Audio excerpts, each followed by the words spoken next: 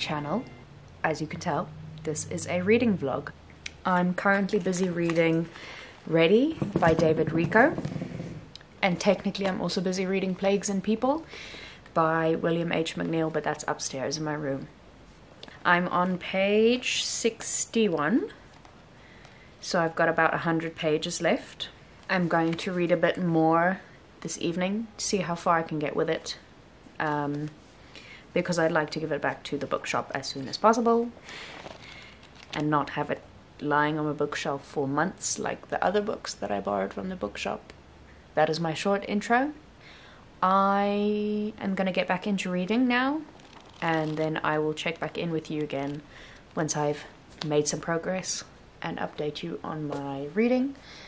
And yeah, see what I'll read. Well, I think I'll probably continue reading Plagues and Peoples from there, and I might start listening to Thanks for Listening by Whelan as well.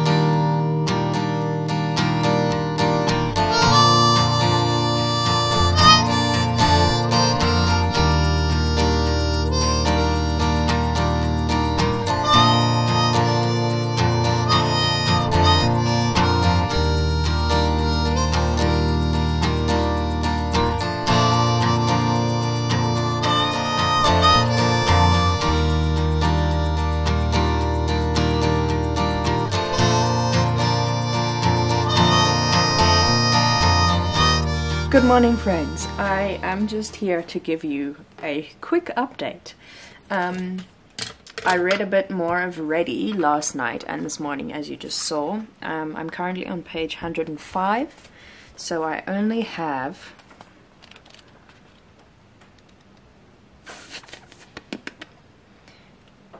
a 100 and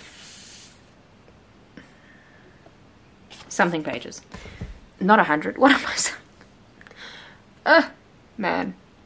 52 pages left? No, 62 pages left. Anyway, my brain cannot maths this early in the morning, apparently. But I've just started listening to Thank You for Listening by Whelan on the I was going to say on the book app on Everand. Scribd has now become Everand. Scribd still exists, but the only thing that's on Scribd now is like PDFs and documents and articles that people upload themselves, whereas Everand is now where you find ebooks and audiobooks and podcasts and all those fun things. But I'm now listening to Thank You for Listening, and I'm so glad to report that it is in fact the narrator from The Seven Husbands of Evelyn Hugo that I was hoping it was, which made me very happy, because now I can listen to this book knowing that I won't be annoyed at the narrator's voice for most of the book. But anyway, I'm going to now go make myself breakfast and get ready for work, and then continue listening to Thank You for Listening, and I will check back in with you again later. Hello everybody again.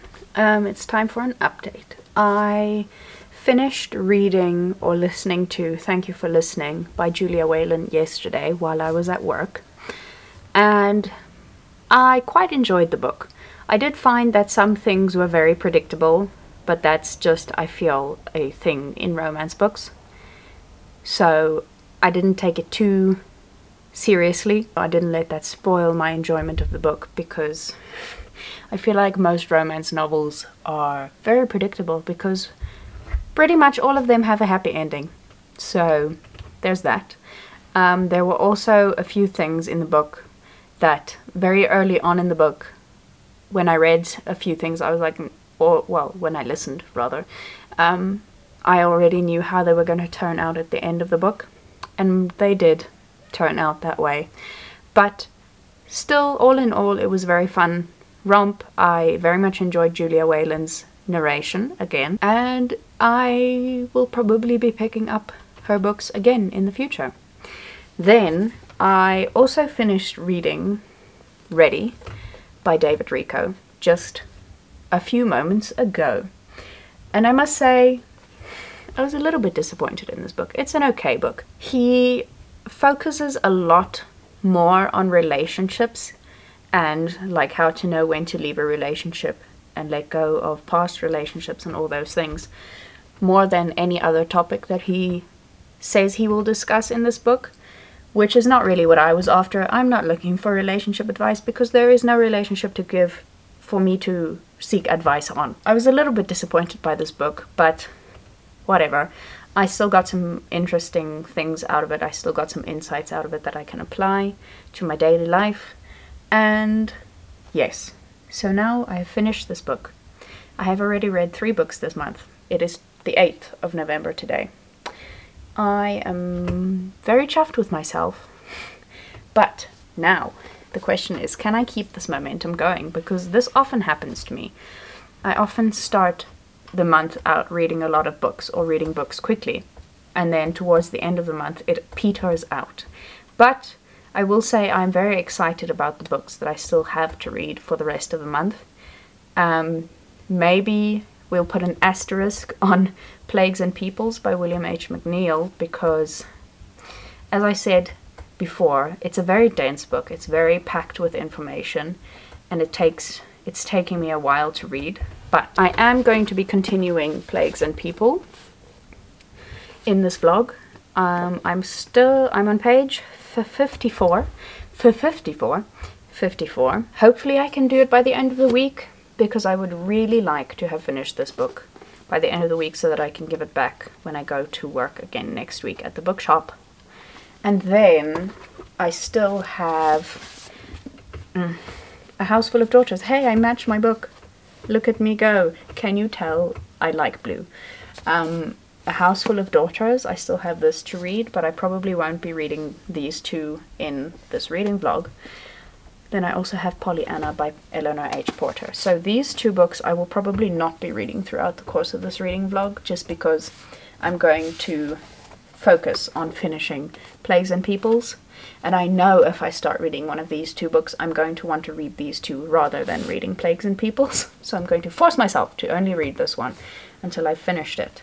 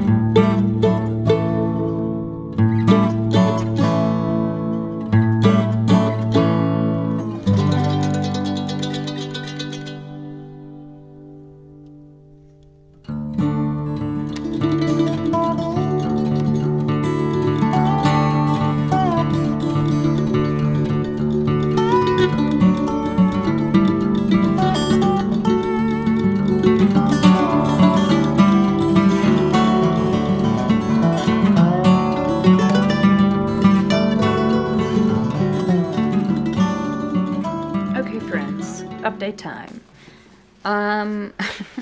I'm going to DNF Plagues and Peoples by William H. McNeill because it's just not doing it for me, to be quite honest with you.